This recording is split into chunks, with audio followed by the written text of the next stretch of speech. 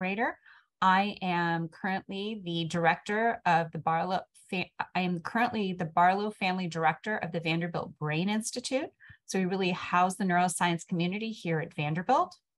I'm a professor of pharmacology, psychiatry, and psychology. And I'm absolutely delighted to host this event with the School of Medicine Basic Science as part of the monthly series. It's called Lab to Table Conversations. And I think we have a really dynamic and timely discussion today on circadian rhythms. So I'm excited to actually share this time with three leading experts at Vanderbilt University and Vanderbilt University Medical Center in circadian rhythms research and medicine. Carl Johnson, the Cornelius Vanderbilt Professor of Biological Sciences, Beth Mallow, Division Chief of Sleep and the Professor of Neurology at the Vanderbilt University Medical Center, and Doug McMahon, the Stevenson's Professor of Biological Sciences. So our topic today is circadian rhythms. And circadian rhythms are biological timekeepers. They helped us identify and really adapt to daily light and temperature cycles of the Earth. These rhythms control a myriad of mechanisms in the brain and in the body.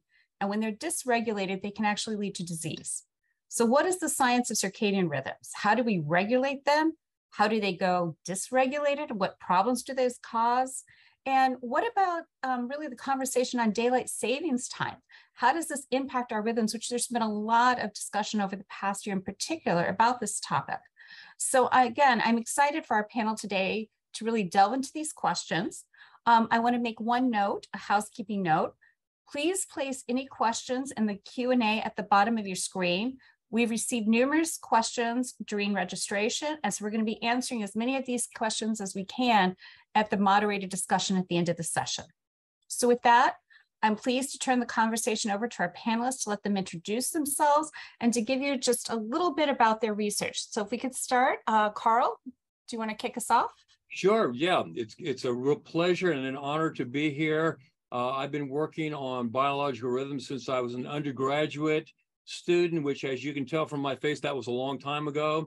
And I work on organisms from bacteria all the way up to humans. And I think that's an important point to make, that biological rhythms are really completely ubiquitous, from bacteria, plants, bread mold, animals, plants, and up to humans. And so I've got experience with that, and I've loved every minute of it. Oh, wonderful. Beth, how about yourself?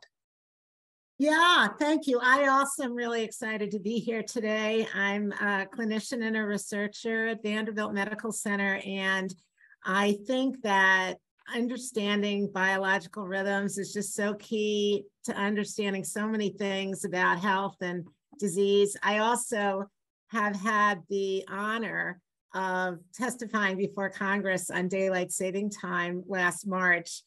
So I'm very excited about sharing that knowledge with folks. And I think it's a great conversation starter for learning more about circadian rhythms. Wonderful. Thank you for being here. Doug. Thanks, Lisa. Yeah, it's great to be here. Yes, I'm a professor of biological sciences here at Vanderbilt. And my laboratory has for a long time worked on how our biological rhythms are synchronized or entrained to the environment by light, how light, seasonal light in particular, can affect our mental health. Those have been our two areas of interest for a long time. And we do mostly work in mice as an animal model, but we also use honeybees for some of our research. Great. Well, thank you. So let's start. We've mentioned really the title of circadian rhythms. I gave sort of the textbook definition. But one of you jump in and really, for our audience, break down what are circadian rhythms and why should we care about them? What is this term that comes up in the popular press, and how does it impact us?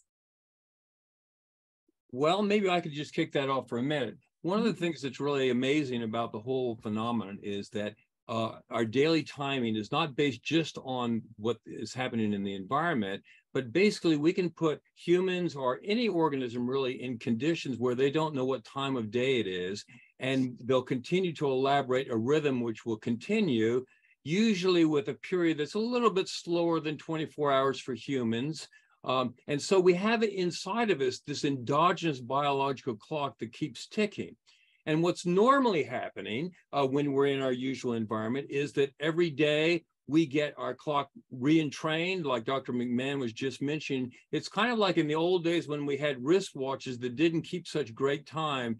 They would run a little slower, a little faster. Every morning when you woke up, you would actually reset your wristwatch to the clock on the wall. Your biological clock is a lot like that. So it has this endogenous and inherent capacity to oscillate even when they're not environmental cues.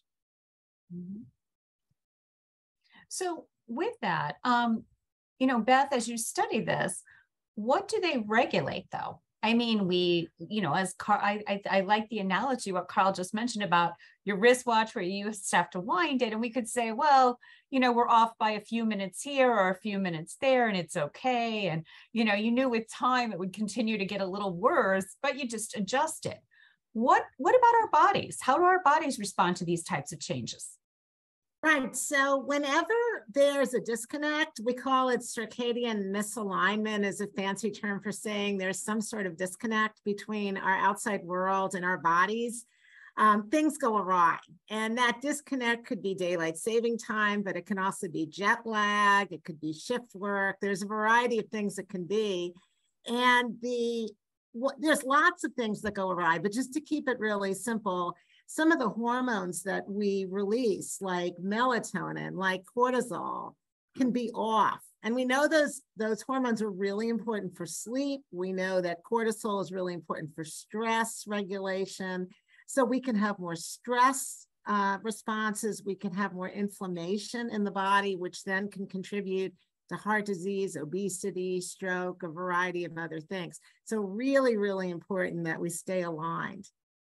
So, so let's unpack a couple of the concepts that you mentioned, but sort of backing up again. I want to go to the very beginning and sort of building on again what Carl said. So, if we say without a clock, we're pretty much in a dark area, maybe winter, kind of isolated from the world around. It's just dark, and with that, say we start to shift a little bit, and so you're saying that this can have potential health consequences that can happen. And, then when you throw in these other aspects of daylight savings, jet lag, they could probably be more severe.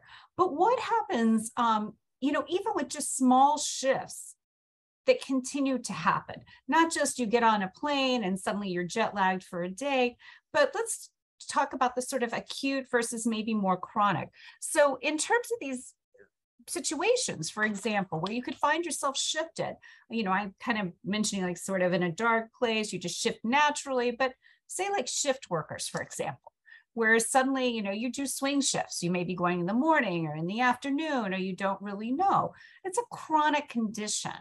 And so, first of all, is there anything good that comes out of that in terms of your body and adapting? But as you mentioned, there's hormones and other things that happen. So can you kind of talk a little bit more about some of these changes that can happen with this sort of constant dysrhythm, if you will? Yeah, I wish I could think of something good about shift work. It's hard to think about that, because think about it, you're constantly off kilter, you're off cycle with what's going on in your environment. I mean, I think that some people respond better. For example, younger people might, people with certain circadian predispositions, whatever, but most of us are pretty vulnerable to that. And it's really, really hard on our systems. And people have linked, for example, shift work to breast cancer in nurses. And it's really, really important to recognize that whenever we disrupt our cycles and we're not getting the light and the dark at the times that we should be getting them or we were getting them, then our hormones and various other physiological processes go awry, and it can activate, for example, these genes that can contribute to cancer or to inflammation, which, as I mentioned, could then lead to obesity, diabetes, heart disease. So I wish I could say something good about shift work. I don't think it's very healthy for any of us. Okay. Well, I mean, there are things that we can do about shift to help people adapt to shift work. Usually in the industrial setting, people are on a rotating shift.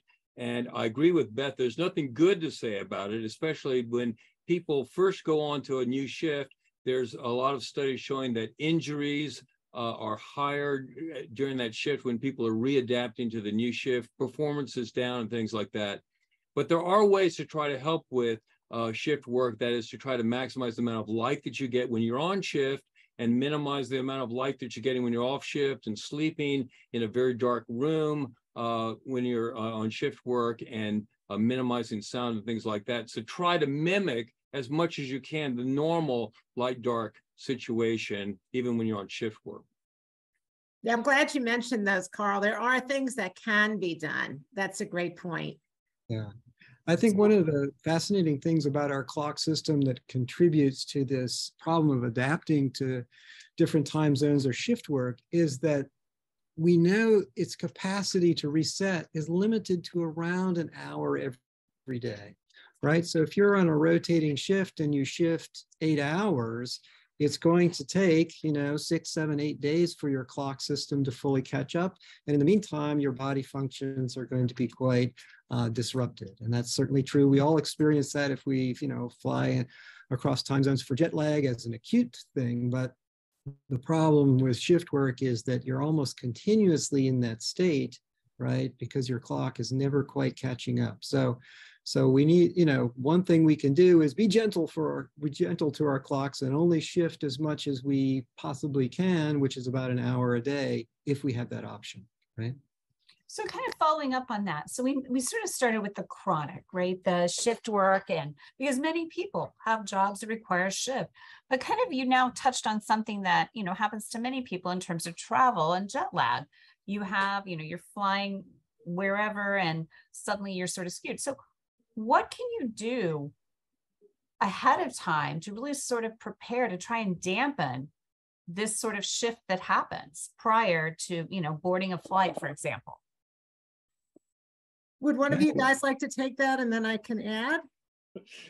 Well, I could just say that there's not a heck of a lot you can do beforehand, unless you want to try to shift to the new phase before you travel, which sounds great. But, we all have things to do before we travel, and not very many of us are really disciplined enough to do that. Okay. But if you are, more power to you, go ahead and do that.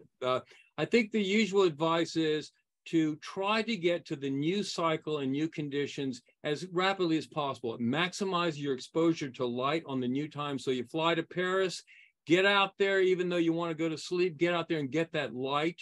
And also be eating on the cycle of the new time, because your eating and fasting cycle can also probably really help your whole body to come into the new phase. So your light exposure and your feeding, trying to do that on the new phase, at the new time, as quickly and as conscientiously as possible, will minimize the amount of time it takes you to go through jet lag, but it's not going to eliminate it. Mm-hmm. Beth, anything to add on that? Yeah, I wanted to add just a few things. That was great. And I have to say, yeah, my husband and I kind of differ. My version is to make these fancy charts and graphs and be all wonky and nerdy about it. He just like, we're going to have a good time. We're going to go. It's not a big deal. And so there's two different ways to approach travel and jet lag. And I guess it depends if you're a sleep specialist or not, right? If you're going to be more nerdy about it. I think the part that I agree with everything you said, Carl, what I have struggled with is when I come home from Europe. For whatever reason, I do fine when I get there. I can adapt, maybe because I'm a morning person.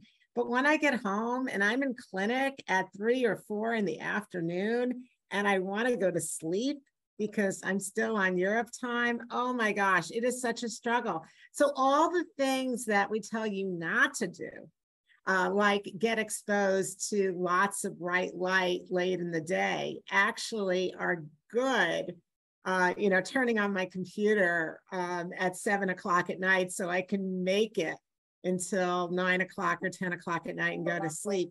All those things are really, really helpful to me. Getting exercise in the late afternoon, getting exposed to bright light, drinking a little bit of caffeine, just to kind of push me over. Because if I try to go to bed when I want to, which is 6 o'clock at night after I've been in Europe for a couple of weeks, what will invariably happen is I'll wake up at 2 or 3 in the morning and not be able to go back to sleep. So I think that there are some, I'll put an article that I really love in the chat about traveling the world with jet lag or with minimizing jet lag. And you can read about some of the things that Carl and I mentioned.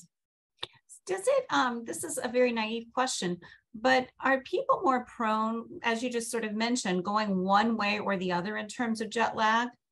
Yeah, it depends on your biological clock in a way. So as a morning person, I do really, really well when I go to Europe. But when I come home, I really struggle. And the night owls actually do better.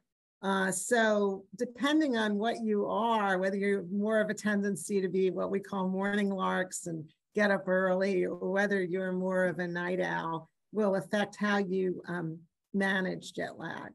Okay, so there's no real general theme. It really just depends on the individual, is what it sounds like. A lot of individual variability. Age can play a role too.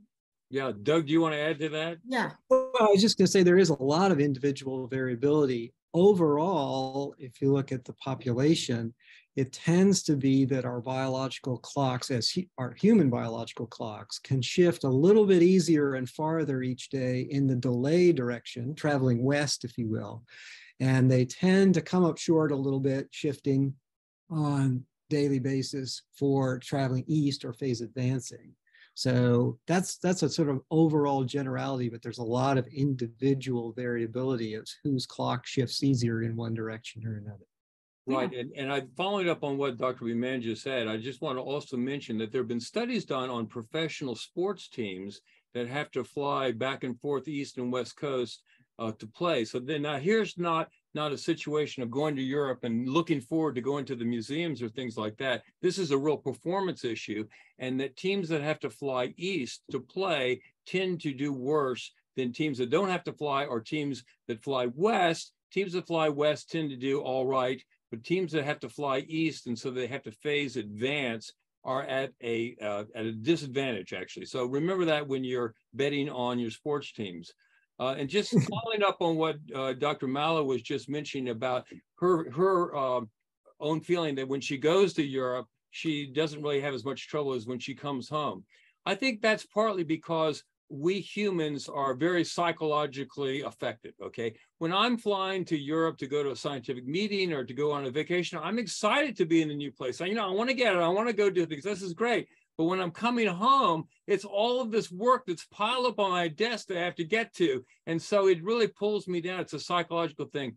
We call that phenomenon masking, which we see even in organisms, lower organisms, that things beyond just the clock, our internal clock, and just the environment influence the way in which things get expressed. And in this case, it's a kind of the psychological component about being excited versus not being excited about where you've gone to. Yeah, that's very exciting. And so, so it's interesting. We talked about like sort of this chronic, and we sort of started a little bit now about the acute aspects. And with that, we sort of touched on in the very beginning, I think Beth did, about if, too much disruption of your circadian rhythm can cause disease. And so could we delve into that just a little bit more? I know you mentioned, Beth, things about hormones, cortisol, but sort of for our audience, can you break it down a little bit more? What happens if you're in this chronic situation, or, these acute, where you're constantly traveling back and forth? There's a lot of businessmen that travel all over that, spend more time nearly on a plane than off during a day. So what happens with chronic disruptions and implications for disease? Yeah, I think it's a great question. I think that the simplest way to think of it is that our bodies are just off when we travel, for example, more than an hour, as Doug and Carl said. We kind of exceed the capacity of our bodies to be in sync with our environment. And I actually think that I want to make a distinction between jet lag and daylight saving time. because I think it's really important to the discussion today. So with jet lag, as long as we're only dealing with an hour, maybe 2 hours, we can compensate pretty quickly within a day, for example. It's not a big deal. But what happens again, it's acute. Right. Right, it's acute, but then the point I want to make with when we go to daylight saving time in March is what happens is we're not changing our light, we're just changing our clock.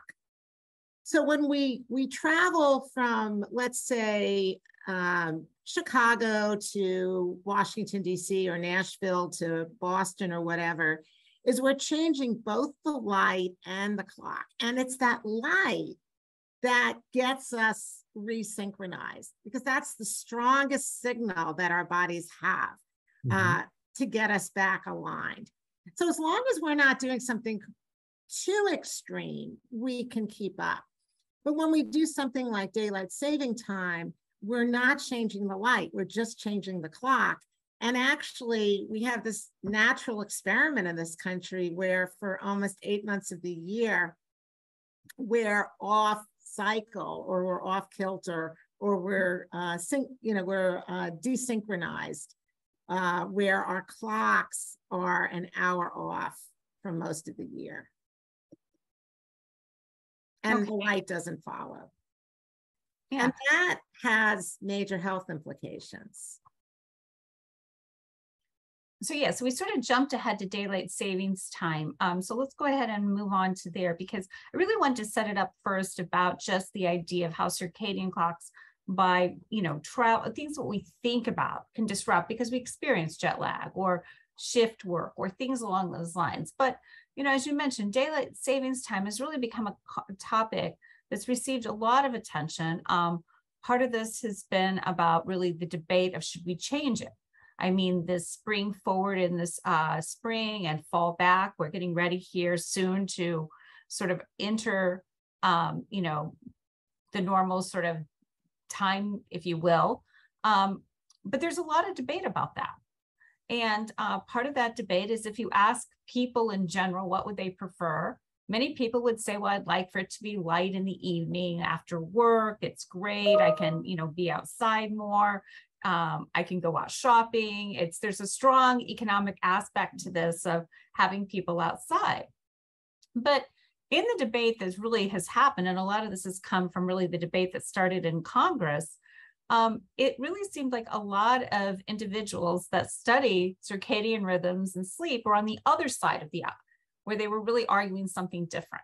And so could we kind of get your thoughts on this, and really what was the sort of perspective of, if we're going to do something, it shouldn't be daylight savings time? Right. Well, most Americans, thank you for that question. And hopefully as we talk about this, we'll get back to your wanting to really connect these to circadian rhythms and sleep. I know that's very important for you in this audience. What's going on nationally right now is most Americans do not want to go back and forth. We're tired of it. We're tired of switching our clocks twice a year, and it's very disruptive.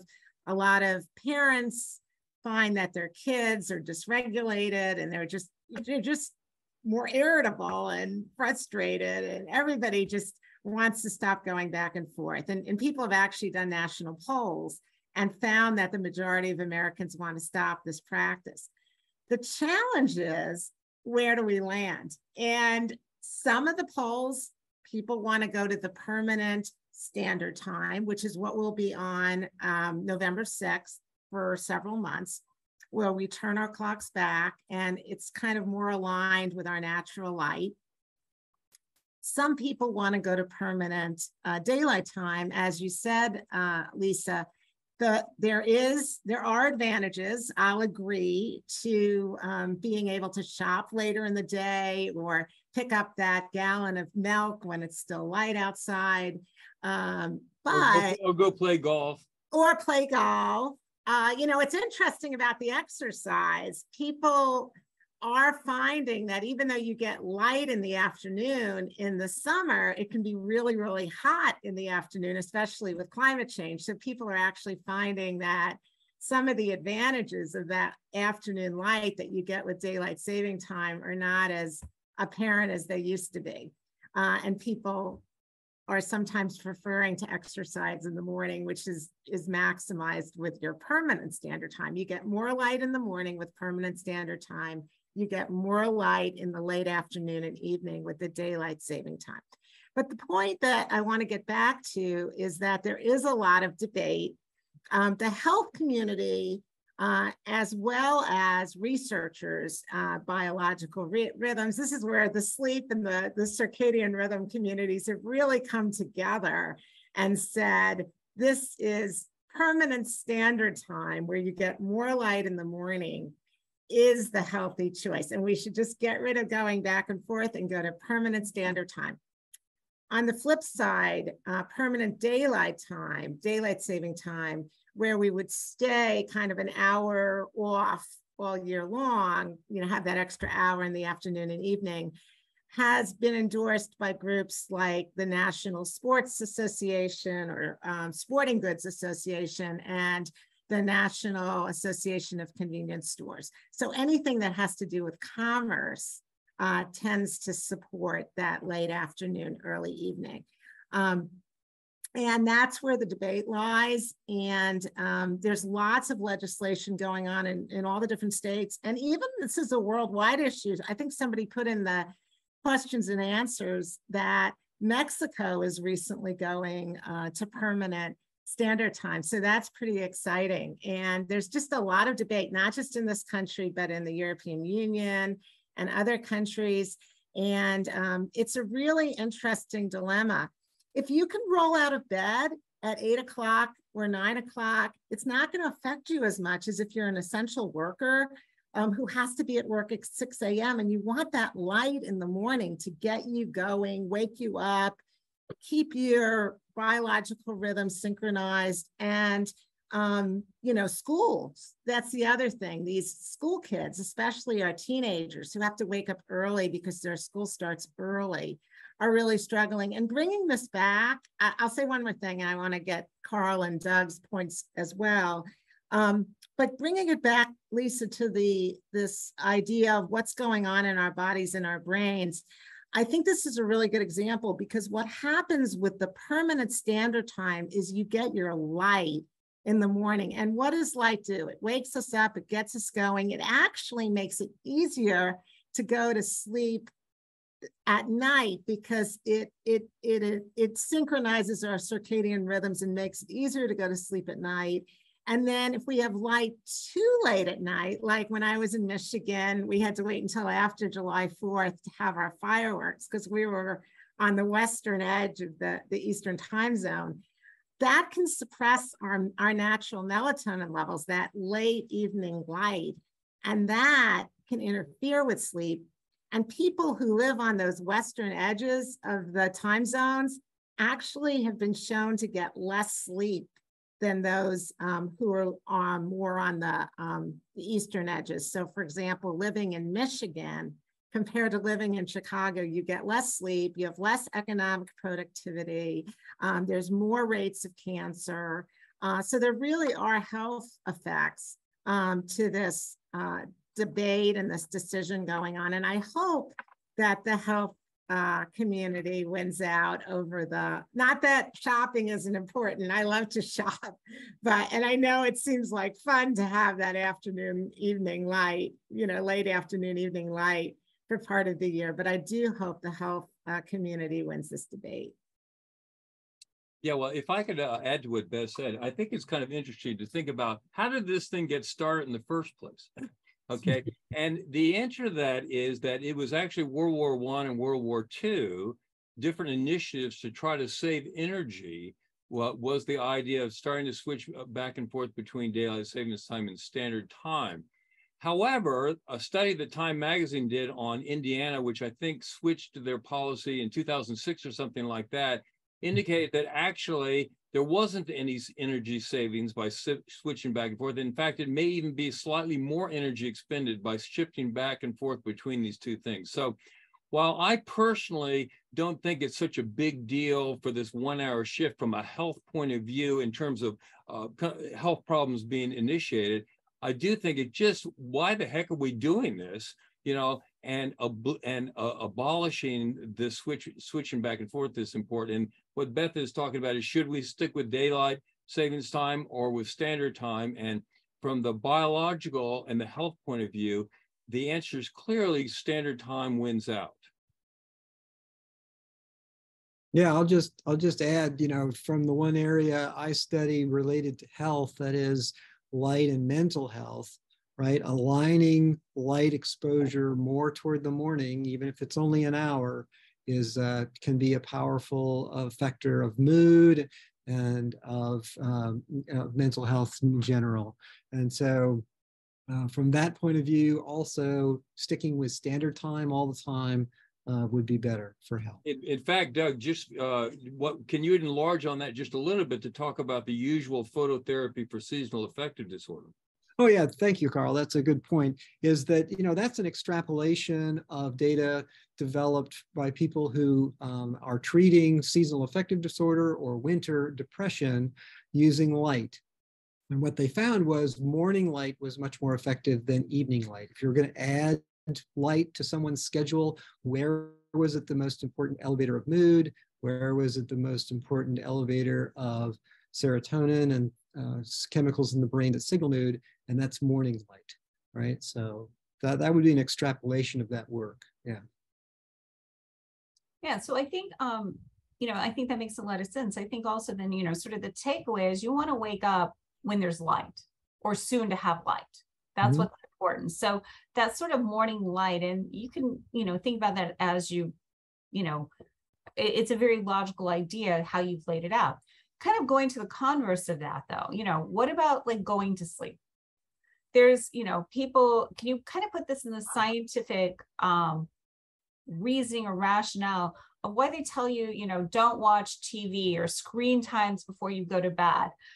Really the biology behind that a little bit. Yeah, I mean, if you think about it, sunlight is going to be even stronger than the light from your video games or your TV or whatever. It's natural light. And what happens is we release melatonin about 2 to 3 hours before we're ready to go to sleep. And light is suppressed by melatonin. So we don't release melatonin until it's dark outside. And we need that melatonin our natural melatonin to fall asleep.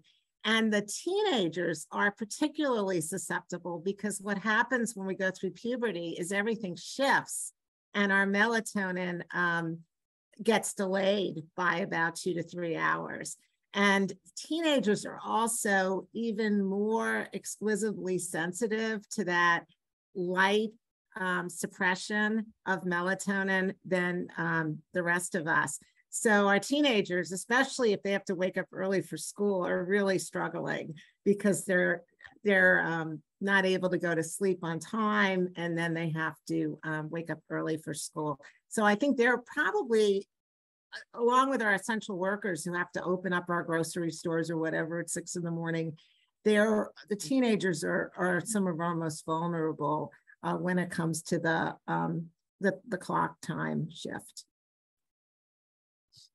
So I had always heard this, and I guess this sort of kind of follows up, but again, trying to make it a little more practical. So, you know, not having screen time, computers, phones, that sort of modern technology lighting isn't great because again, you want dark melatonin. Say in the middle of the night, you wake up and you go to get a drink of water. What does just turning on that light for 2 minutes do? You know, it's very much a normal habit, but now what does that do in terms of your sleep? And, you know, what should you do?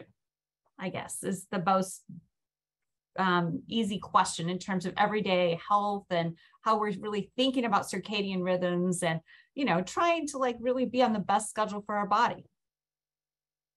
Well, I think a lot has to do with how much light and in terms of the intensity of it and the duration. If you get up and you turn on just a little bit of light and drink some water, something like that, probably not going to be a big deal. But if you have really bright light and it's on there for 30 minutes and something like that, it'll suppress your melatonin in the middle of the night, and it'll have these impacts that Dr. Mallow is talking about. Right. Or if you read on your iPad or watch a 2-hour movie, right, on your TV. I mean, amazingly, we have specialized nerve cells in our eyes that are directly wired to our biological clock system and signal our biological clock whenever the light is on. And they are much more sensitive to blue light than other parts of the spectrum. So if you're getting intense light that has a lot of blue in it, like a TV screen or your iPad, then you're stimulating your biological clock and other parts of your brain that have to do with alerting. So you're going to have more trouble falling back asleep. And also you may have shifted your clock if you do this for long enough and bright enough, right? So you may actually delay your clock and delay the time that you get up in the morning or your body would want to. So regulating that screen time at night, or lots of our devices now have these automatic programs that take the blue out of the screen. You see your computer screen sort of turning orange at night. That's an attempt at minimizing the impact of that screen time on your sleep and circadian rhythms. Yeah, my little trick is I have a little flashlight by my phone, very dim by my bed. So if I have to think of something in the middle of the night, because otherwise you're lying awake trying to remember what you just thought you have to do tomorrow. But if I have a little notepad and I could just take a little pen light, write down what I think, what's on my mind, and then go right back to sleep. I find that really helps. But as a doctor, as a sleep doctor, I try not to obsess too much about it with my patients. I think Carl makes a really good point. We don't want people to think, oh my gosh, I turn on the light and it's all over. I've lost it. I'm going to be a basket case tomorrow. You'll probably be fine. I think that just small doses of light to use the bathroom or whatever are better than, we don't want to trip and fall, right, in the middle of the night. But I think the point being that you don't want to, for example, say you have insomnia or you get up, it's going to be more difficult because you can't sleep turning on the light. So we have to be conscious of the light. So kind of taking this back to this point, we talked a lot about, if you have the screen time, this can disrupt falling asleep because of melatonin, the importance of it. In the middle of the night, you turn on the lights in the middle of the night for a while, that could disrupt, again, melatonin. So can you just take melatonin and get back in sync, like quickly? Like what are sort of the thoughts on melatonin? Because a lot of people take it with the idea it's going to make them fall asleep quickly, help with jet lag, all sorts of things. So sort of like it's a big question, but what are your thoughts on this? Where does melatonin play a role in this in terms of exogenous or taking it, not just what's endogenously happening? Well, I'll let Dr. Mallow really talk about this because she's done a lot of work with this. But I'll just say that for me personally, taking melatonin to go to sleep, or especially for jet lag, it helps me to go to sleep, but I wake up again very shortly after that if it's a jet lag situation. But I think clinically with some of the populations that Dr. Mallow is working with, that it may well be an effective thing. So, what do you think about that, Beth? Yeah, I personally think natural melatonin is the best you can do. But you mean you're naturally produced melatonin? Right, exactly. You're naturally producing, like anything else, right? Like the food we eat is probably better than the multivitamin if we have to choose between the two. Mm-hmm. With that said, I do appreciate that, Carl. I see a lot of kids and adults on the autism spectrum, and that plus ADHD, and then of course people who have shift work, jet lag, who have something called the late sleep phase where they go to bed late and they wake up late. They really do benefit from melatonin, and I know there's a lot in the news right now about the dangers of melatonin, and I actually think it's fairly safe as long as you work with a reputable brand. So I do feel there are definitely clinical populations, particularly those with autism and ADHD, who really do benefit from melatonin. And I want it to be under the direction of a doctor, if not a sleep specialist, at least your primary care or a pediatrician. Make sure there are no other medicines that it could be interacting with. Make sure you're not overlooking some other medical condition like sleep apnea. But in general, it's fairly safe. And I know a lot of there's a lot of very strong sleep aids that have a lot of side effects. And then of course, people are now turning to CBD and to marijuana and lots of other things. And I would rather they take the melatonin than these. And what's your usual advice, to take melatonin a couple of hours before the preferred bedtime? Is that the idea? If it's for falling asleep and you're feeling like you're using it as a hypnotic to try to fall asleep, usually 30 minutes beforehand, 30 minutes before the bedtime you want, coupled with relaxation, something behavioral, reading a book, reading a boring book, whatever, because it's always going to work better. Just like in psychiatry, combining therapy with medication is better than one of them alone. So melatonin plus behavioral strategies to promote sleep, turning off the phones, of course. That's, to me, when you would do that. But if somebody's got delayed sleep phase where they're routinely going to bed at 2 in the morning, or you're using it for jet lag, you do want to use it earlier to kind of reset your biological clock. And what I'll recommend actually is maybe a small dose, like a 0.5 milligram, 3 to 5 hours before the preferred bedtime. And then I'll couple it with a 3 milligram dose 30 minutes before bedtime to really get the most bang for your buck with the melatonin. Thank you. No, I think that's very helpful. So we briefly touched upon, again, this idea of melatonin, light, circadian rhythms in school children. Again, it's not great to wake up in the dark, to go to school in the dark. We need light. This is important. And as you mentioned, adolescents, teenagers in particular, are very vulnerable. So what about the sort of age-specific effects? What other populations maybe, are there age, like, as you get older or more midlife, stressful situations? What can sort of maybe impact that sort of circadian rhythm, which can then impact perhaps sleep and other things? Could someone speak to that a little bit?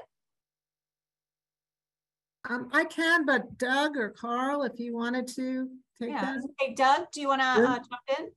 Yeah, sure. So certainly our circadian rhythms tend to change with age, with the idea of we get an earlier phase. We tend to wake up earlier, go to bed earlier, right? So when we're older. We're older, right? And certainly that's something I'm experiencing. And also our sensitivity to light also tends to decrease, in part because we may have changes in the lenses of our eyes and things like that with age that are filtering out some of the wavelengths that we used to get. And that also there's evidence that our clocks themselves may be a little bit less able to shift, and also a little bit less robust at driving our physiological processes. So those are connections of our clock, both to the outside world through light and internally to drive things, maybe get a little bit weaker with age. So that's why we tend to have these, earlier and less robust sleep-wake rhythms when we age, right? We're taking naps and so on, where before we might have more consolidated sleep when we were young. And that's probably true of our other bodily rhythms as well. No, that's a great answer, because we all know as you get older, you hear about waking up early. And I think you just gave a really great overview of why that happens, which is important, to sort of think about, because these are natural processes. Just because we sort of are waking up, it doesn't mean something's wrong. Again, very natural. And as you mentioned, just the sensitivity to light. So with that, what about, and it's sort of linking this in a different way, but what role does stress play? I mean, stress, how does that intersect with circadian rhythms? Is there, a real link? Because often stress can come in, not always, but there can be a high comorbidity of stress, say with depression. They don't always go hand in hand. And there's discussions and literature I know about circadian rhythms being disrupted with a number of different disorders, both ones that impact the whole body as well as the brain. But since I'm the director of the Brain Institute, I'm going to ask you to kind of focus in a little bit more on maybe some of the neurological and psychiatric conditions in what happens, again, with sort of this disruption of circadian rhythms. Can stress, diseases play a role in this and triggering it? Or do you think the circadian is also driving it? Like how are we sort of viewing this intersection?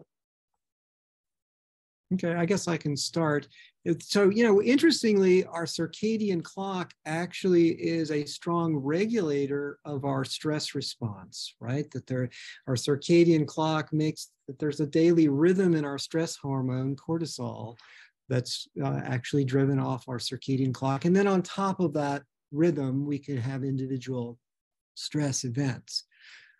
So there's a very strong tie between our circadian clock and the stress system. And then in the other way around, right, stress and specifically disruption of our sleep-wake or circadian rhythms is definitely associated with lots of different negative health effects, both in mental health and lots of other physiological effects that have to do with disruption of our circadian system by stress.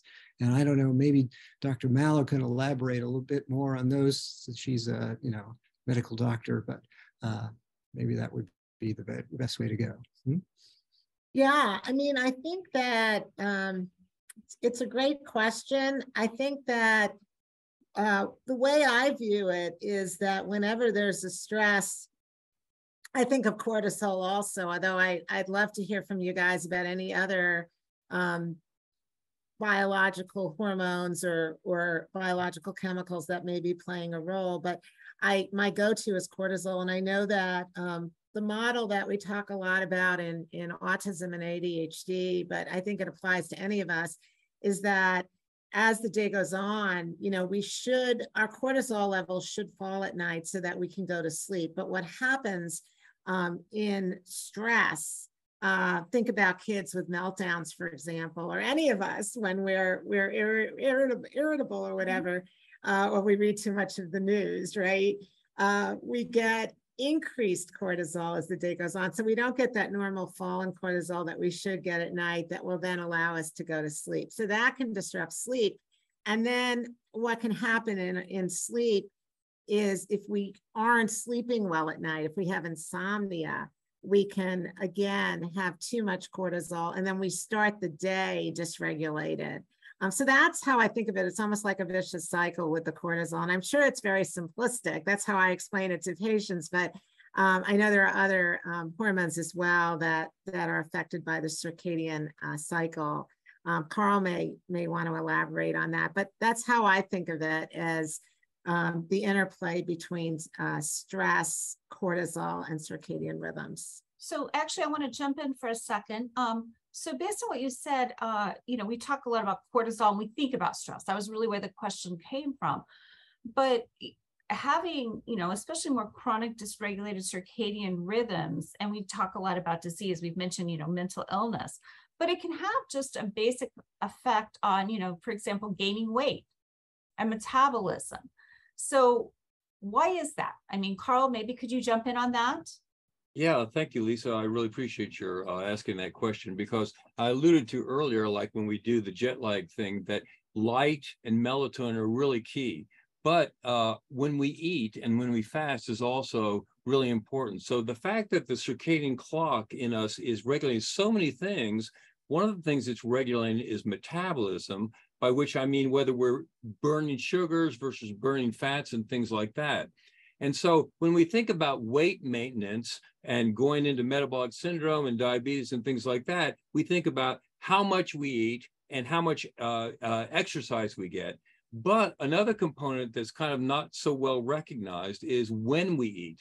Since the clock is controlling metabolism to be rhythmic, when we eat and when we metabolize the food is really important. And so research from my lab and a number of other labs in the country, this is kind of a hot topic now. And one of the things that we found and other people have found is that if you're eating a good breakfast, lunch, and dinner, and then fasting from your supper all the way to the following breakfast, what that means is that you go to bed with a relatively empty stomach, and you go immediately during your sleep episode into a good fat burning mode, which helps you to kind of get rid of some of that fat, helps you to maintain your weight. On the other hand, if you eat late at night, which a lot of us do, myself included sometimes, eating a lot of potato chips in front of the TV or something like that, where we go to bed with food in our stomach where there's carbohydrates and sugars there, they're a lot easier to metabolize when we go to sleep. In that situation, it delays us going into the fat burning mode, and we don't as effectively metabolize our fat. And so it can lead to an accumulation of fat. And so that is another kind of underappreciated factor when we think about our circadian clocks. So what would be sort of, if you had to ideally, and I'm going to direct this to Beth since she's a clinician on the panel, of sort of when should you eat? How soon? Everybody defines soon in a different way. What would be ideal in terms of what Carl was talking about for your metabolism and really getting the best out of, hopefully a good night's sleep, everything is in check with your body rhythms? Yeah, I've tried this intermittent fasting and it just doesn't work for me. I wish, because I struggle, as many of us who are getting older, I guess we're all getting older, do. What I find is that Beth, can you define what you mean by intermittent fasting? Because that sometimes is used. Yeah, no, I'm glad you bring that up. What I mean is, based on what you're saying about trying not to eat at night, people have actually extended that to say, some people say have an 8-hour window. Some people even go more extreme than that, have a 6-hour window. For me, what I try to do, I wake up 7 o'clock. I feel like by 8 a.m. I need to eat. But what I do try to do is I try to stop eating by 8 p.m. or possibly 7 p.m. so that I give myself that window at night. And I advise that to my patients as well. Especially, I see a lot of people, for example, with sleep apnea who really, even after we treat them with CPAP or whatever, they're still struggling with weight from all the years that they had a sleep disorder that was untreated. So I recommend people, as you're saying, Carl, I agree with everything you said. Like if they can go to bed with an empty stomach, not to the point that it's going to keep them from sleeping, because if they're really hungry, it's going to keep them up at night. But if you can eat dinner and then just stop and don't eat after 7 o'clock or 8 o'clock at night, and then be able to get through the night and wake up at 7 or 8, and then you can have your breakfast. For me, that's what works. And what I try to avoid, and I tell my patients to avoid, is to not be snacking all night. Don't snack at 9 o'clock, 10 o'clock, 11 o'clock at night, because that is not going to be very healthy for your sleep. It's going to contribute to weight gain. So that's the best advice that I can give folks. If you can do the 8-hour, put all your calories in between, 10 a.m. and 6 p.m., that's great. It's just not going to work for everyone. What about, so this metabolism is important. And of course that comes a lot with when your meals, when you're eating. What about physical exercise? Is there an optimal time to do it? Some people love to get up in the morning and exercise. Other people like to do it later because it says it tires them out and then they can sleep. Is there any exercise is better than none? I think we would all agree. But in terms of, as the experts here on the panel of circadian rhythms, what do you think? I think I'll just jump in because I love to exercise. I think anytime except right before bed. So I would say before dinner, you're going to be fine. Early in the morning, you're going to be fine.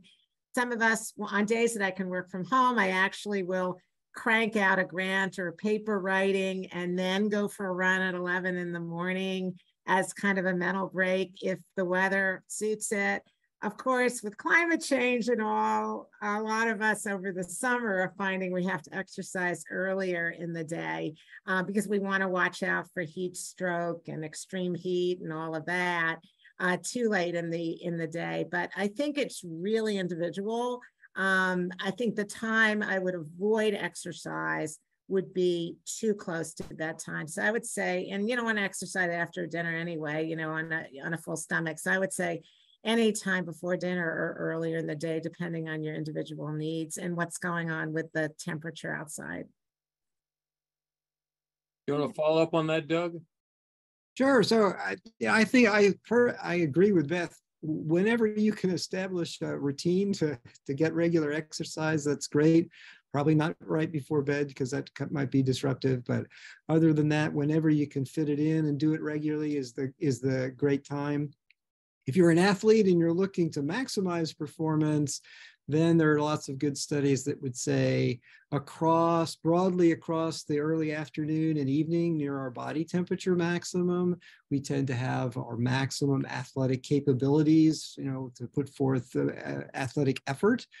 For most of us, that doesn't matter because we're not looking to set any records, but if you're a swimmer or something and looking to better your time, time to swim. Right. Well, that brings up a really interesting point, and that is that there have been studies of swim performance as a function of the time of day and Olympic times and things like that. And those all max out best performance in the middle to late afternoon when, as Dr. McMahon says, your body temperature is high. And in the morning, it's not such a great time because we're warming up from our sleep episode. And also, as I think we can all appreciate that we need to warm up our bodies in the morning to avoid pulling, getting a cramp or something like that. So you need to be a little careful about that. But if you do ramp it up in the morning, that's fine too. But it won't be your maximal performance. Right. Yeah. No, I think that's all good advice. What other things can we do? Like we talked about this, what can dysregulate our circadian rhythms. And, it's sort of like this discussion of, trying to avoid screen time before bed, eating before bed, having bright light in the middle of the night, really trying to be more in tune to the light outside, if you will, which can differ as was discussed by Beth, really where you are in the time zone, but trying to align it. What else can we do to really sort of keep ourselves in rhythm? I mean, it's not just things go wrong, but how do we maintain good circadian regulation of our body that hopefully improves our overall health? Well, I think consistency is the key. And that is that, try to establish habits where you're waking up about the same time every day of the week and going to bed every day of the week. And there's a phenomena that we call social jet lag, that a lot of people will sleep late Saturday morning and possibly Sunday morning, whatnot. And effectively, they're putting themselves through a jet lag situation every week when they do that. And of course, it's really attractive to sleep late on Saturday morning or Sunday morning when we don't have some of the same obligations we have in the week. But we're effectively shifting the phase of our clock, which then puts us into this bad situation. So social jet lag is something to be avoided, and consistency from day to day all the way through the week is kind of really the key to that, and the key to getting good sleep too, I think. No, that's really good advice. I haven't heard that term before, but I like that. Social justice. Very good. Very good. Yeah. So I would agree. I would agree and just add that really that regular exposure to outdoor light, which we don't sense it, but it's so much brighter than indoor light. Even on a cloudy day like today, it's much brighter outside than it is in our offices. And that really helps keep our circadian rhythms in line and help our sleep as well. Right. The Industrial Revolution and indoor artificial lighting has had a major deleterious effect upon our biological clocks as compared with when we were farmers or ranchers or whatever and being outdoors all day long. Exactly. Beth, any other advice you can offer? Is anything else people should keep in mind that, just to promote overall good health and trying to keep their circadian rhythms in check? I just wanted to stress the exercise. It really does help. Exercise, Carl brought up when we eat. I also want to mention social interactions. It's getting a lot of attention with dementia and Alzheimer's disease. The importance of social interactions for keeping us on a consistent biological clock. All of that is really, really important. Wonderful. Well, with that, I think we're going to go ahead and wrap up. I'd like to thank our panel today. These are really just phenomenal, phenomenal researchers that I am delighted to work with here at Vanderbilt University. I'd like to thank Carl Johnson, Beth Malinow, and Doug McMahon for really wonderful, wonderful insight and for really sharing their expertise today. I'd also like to thank the School of Medicine Basic Science for inviting me here to moderate this and to really share expertise from Vanderbilt on circadian rhythms. So with that, I'm going to go ahead and wish you all a wonderful day. There will be a link sent out about this episode if any of you'd like to rewatch it.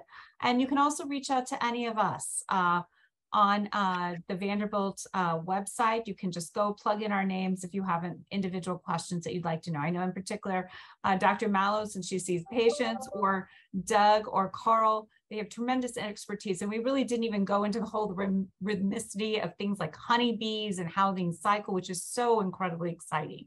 So with that, thank you all, and we wish you a wonderful afternoon. Thank you. Thank you so much.